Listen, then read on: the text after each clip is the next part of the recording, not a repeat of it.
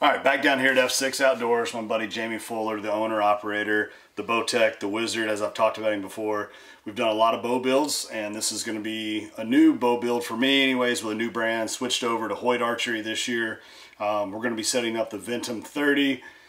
New cam system they've got on here. A lot of the same structure of the riser is very similar to what they've done in the past, but the new cam system, when I shot it for the first time, I really liked it. It felt good to me, and I've been hunting with the RX4 Turbo early this spring for turkey season. So real anxious to get this set up and then get back to South Dakota and try to get that last bird for this Grand Slam. So we're going to go through the bow build, and Jamie's going to pretty much take over, kind of talk about the bow. We're going to be using all HHA equipment as far as sights and rest and stabilizers on here. So Jamie, take it over. Hey everybody, Jamie here at F6 Outdoors. John Mulligan from Arrow Wild TV just brought in his brand new 2021 Hoyt Ventum 30. We're going to get him set up today. We are an authorized Hoyt dealer, so John decided he's going to go ahead and bring his bow to get set up again by us. He's got his HHA Tetra inline sight. He's also got his HHA Vertus rest and his Tetra stabilizer system. It's a back bar, front bar bracket setup. We're going to play with that a little bit today, see what we can do for him, but we've set up quite a few bows here for John, so I think we know what he likes. Stay tuned.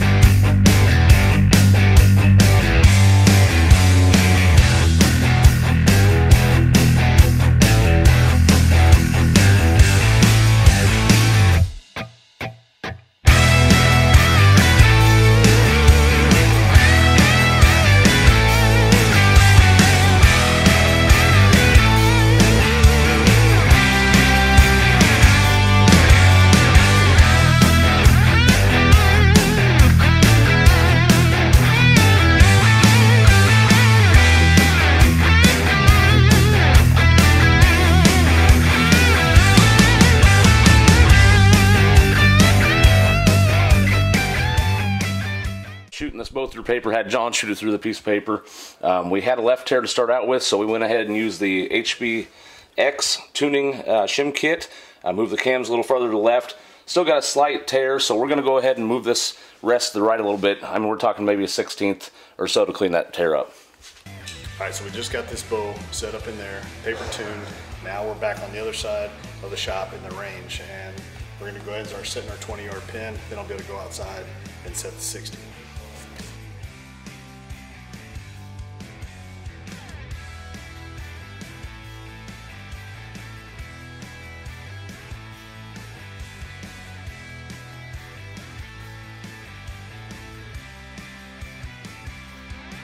All right, just came in from outside, did a walk back all the way to 60, and the way that these HHA, the single pin sight works is it comes with a setup wheel dial, and you just keep walking back, cranking it up, walking back until your single pin is hitting at 60 yards. Whatever that number says is the number of sight tape that you put on there.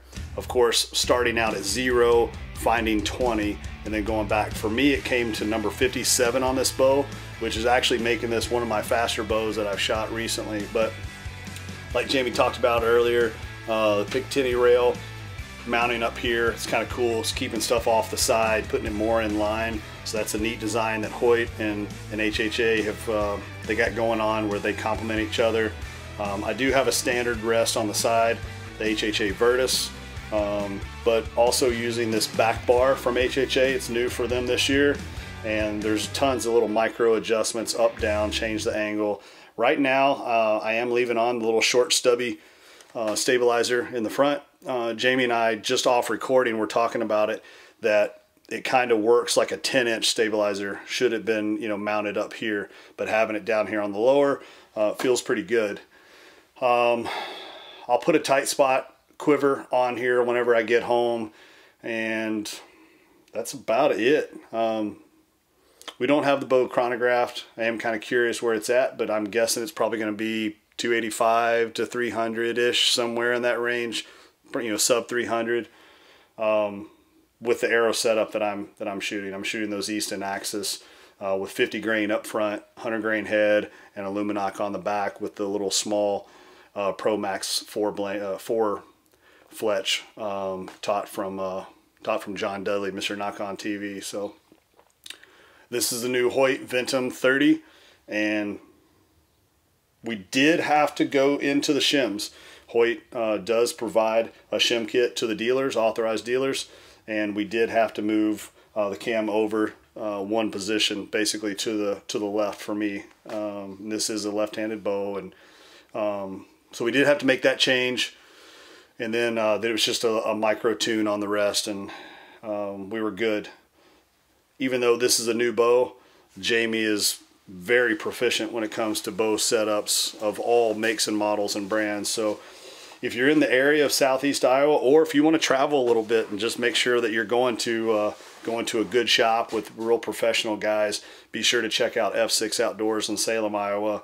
Definitely won't be disappointed. Jamie he set up every bow that I've had since 2016, since I moved here to Iowa, and he's way faster than I would have been. A lot of trial and error. And when you get into things like where you possibly might have to shim cams or something like that, that's not something most people want to tackle at home.